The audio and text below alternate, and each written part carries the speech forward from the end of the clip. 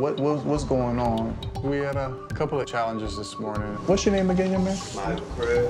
One student who was out of dress code came here with cut-off jeans and his polo shirt as a uniform.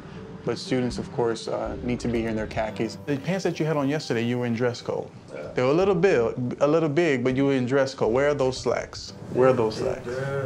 They're dirty. I'm about to go to the laundromat. I had bought some cleaning stuff and left that in, locked that in. So I about to go buy some more and go to the laundry. Now let me share something with you. Yesterday, you weren't talking like that. Your vocabulary yesterday was much quicker and smoother. Today, it's a little slow. Right. What's going on? That ain't going on. Look, I'm very sleepy, very tired. Very sleeping, very tired. I ain't go to sleep yet. So what you were doing up all night then? Because I'm just trying to figure out. I'm gonna go get them. I'm gonna tell them to get them. I'm gonna get some more sauce. I'm gonna go buy some more sauce or something. Let's try to get some sauce. All right, because I can't see you in the class. You know your size? What size are you? Like a 30, 28. A what? 30, 28. Mike, is this all the clothes you own? Yeah. Everything right now. you own is right here.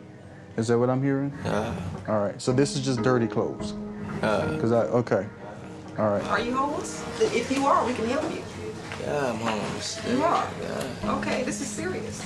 I am just shocked to see how students are supposed to learn. You're supposed to come to a place to learn, but you can't learn because your basic needs are not being fulfilled. We have kids who may not have shelter when they get home. That's the shocking piece to me.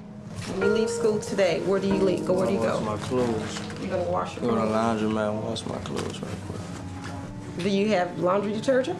But if y'all got some already, that'd be very We'll provide it. We can get some for you. So this is what we're gonna do, man. We have one student that's staying at the Covenant House. Look at me.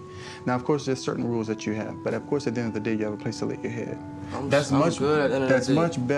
That's much better than being where you are now. And it's much better living from pillow to post too. You're safe. You have a warm house. You got a nice bed, food to eat, and it's no worries. Now, You can be there for 90 days free. 90 days free. Yes.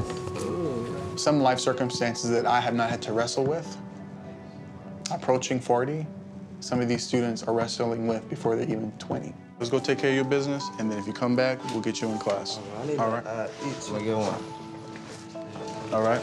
And that's why, for me, I do believe that's why I'm here. If I can help out or get them to speak and open up. And I think for all of us, the students are seeing that we're actually here for them.